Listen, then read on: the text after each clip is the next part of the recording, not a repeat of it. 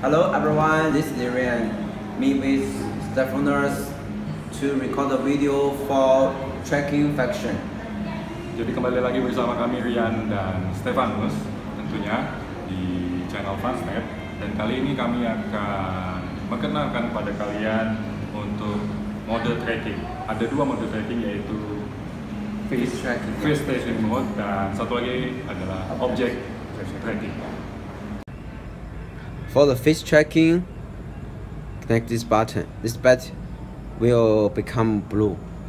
Untuk memulai face tracking, tekan tombol tersebut, dan jika sudah pada berfungsi, jadi tombol akan berubah menjadi warna biru. Click. It will automatically detect my face. Lalu tekan untuk face tracking, maka dengan sendirinya gimbal akan bergerak mengikuti kemana wajah Anda moving.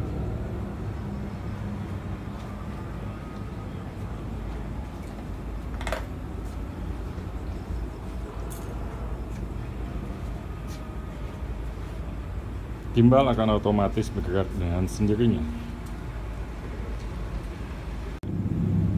For object tracking, we open this button, select open object tracking. Untuk menu object tracking, kalian dapat memilih menunya sesuai dengan object tracking. And then we select.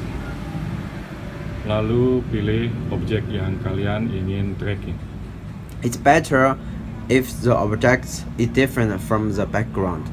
Hasil akan lebih baik jika objeknya memiliki warna yang berbeda dengan backgroundnya. Now I can move. It always focus on the object. Jadi kalian dapat From bergerak different angle. dengan sudut yang berbeda, dan kamera akan selalu mengikuti objeknya. Okay, now we finish the tracking function. See you next video. Bye bye. Bye bye.